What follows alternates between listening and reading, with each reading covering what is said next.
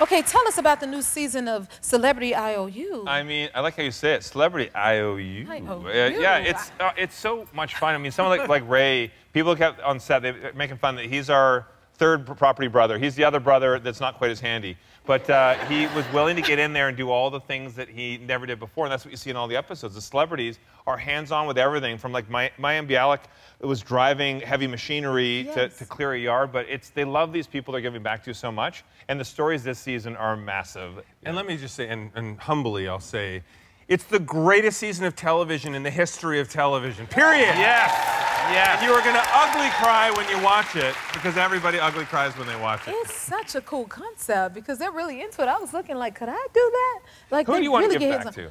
I want to give back to my friend Jolly Wally, and I want to redo his kitchen. He's not even here now, so this is good because we like to surprise people. So don't tell Jolly. We'll talk, because I want to see you swing a sledgehammer. Oh my God, I was looking at that clip and I was like, they're really hands-on, celebrities. They do a little bit of everything, which is amazing, because we get to ask questions of these celebrities that no one's ever heard them answer before. You've never heard it on a red carpet. You see them doing things they've never done before, so that's why I love it. It kind of humanizes these people you're used to seeing, these icons on screen. Yeah, okay.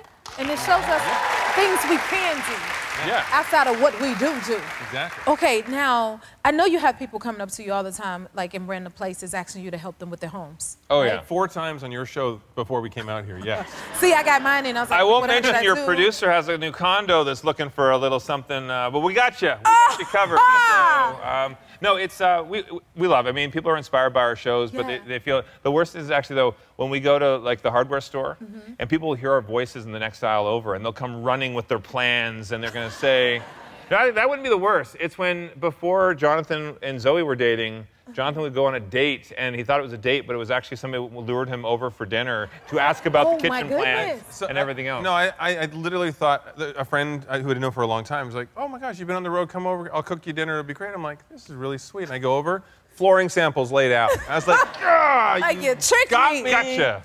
So you can't get away from it, but you love it because this is what you're doing. You're great at it. It's inspiring people. I mean, we air in over 160 countries, and so even when you're abroad, when we don't even speak the same language as someone, you can see how much they're moved by the show. But a little piece of advice. The one place that is the absolute no-go, I was at a urinal, and the guy next to me at the urinal reached over to shake my hand and asked me my opinion on it. I think we should just stand up for a second. You don't do this. When you're at a urinal, you don't do... What's happening? Property brother! Hey, buddy! Yeah, I love your show! Don't do that. That's not... Don't do that. It's awkward. And then they'll get better tips. But he'll shake your hand. That's the problem. I know, because you're caught off guard, and then you shake the hands, and you're like, why did I do that? Just the instant reaction. Yeah. Oh, and then you look, and then you're like, we're not supposed to look. Okay, before we go to break, how old is your baby now? Parker is 19 months. 19 months? Yeah, 19 months. He is running around. He's like a little parrot. He copies everything now. Aww. And so it was funny. We actually took him to a place for. Oh yeah, he's walking everywhere. I'm getting my steps and following him. But they were making this it's soup, and the noodle guy, he does a whole show he's stretching the noodle out. It's a funny thing. Parker last night was watching him. And then all of a sudden, Parker just starts going like this, and he's literally copying the guy. It's hilarious to see him experiencing things for the first time, and the excitement from him. So yeah, and it's hilarious to experience Drew's exhaustion. I'm very tired. I'm very tired. Yeah. Actually, we have him. He's got his elf on the shelf. It's no Jolly Wally, but he has Happy is his elf on the shelf. And I was like, he's 19 months. He's not really going to be into it. Oh, he's so into it. Thinking about, we've got Elf on the shelf. Snoop's got Snoop on the stoop. I'm thinking John on the John. John on the John. That's a great one. Yeah. Get yours available everywhere, maybe. Y'all heard it here first. And then Jonathan, you got engaged. Yes. So how did the proposal go? Oh. Congratulations. We were traveling through Europe. Thank you. I was like, how am I going to lock down Jovi? I got to figure this out. So I was like, I got to do it well. And so we were traveling with the kids in Europe, and we were in Scotland at Edinburgh Castle, my favorite castle. And I had cleared the grounds. It was the end of the day. We were the only people left on the property. There was a pipe band playing that I hired. And we walked up, and we were just taking it in, and all of a sudden, a guitarist came forward, and they started playing Neil Young's song, Harvest Moon, which is our song. And she immediately turned, and then the kids pulled up a banner that said, will you marry me? And I had 20 hidden cameras, so I have all the footage. All the footage. I mean, she's Scottish, he's Scottish. What is more Scottish for a proposal than at the top of Edinburgh Castle?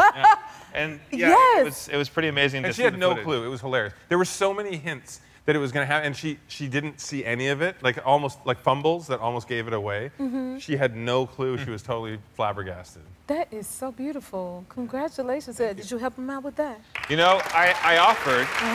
I actually offered to help out, but he tackled the whole thing on his own, which is pretty impressive. But if you want to help me pressure him into locking the date for the wedding, yeah, we can do that. If you need a little help, I'm here. I appreciate it. I appreciate it. But you didn't need much help because you manifested this in a way because you was an elf for Halloween. When we woke up in the morning, that morning, she's like, we're going to the castle, and she's like, oh, I'm going to wear this dress to the castle, and it was so wrinkly, and I'm like, I didn't want all the engagement photos to be wrinkly. So I was like, oh, there could be royal family at the castle. Maybe we should iron this. And so I ironed her dress for her so that she didn't later have wrinkles in her pictures. That is a great husband. A good future husband. Okay. If you like this video, smash that like button and subscribe to the Jennifer Hudson Show YouTube channel. Check your local listings or visit jenniferhudsonshow.com to see when you can watch full episodes in your area. And don't forget to sign up for the newsletter.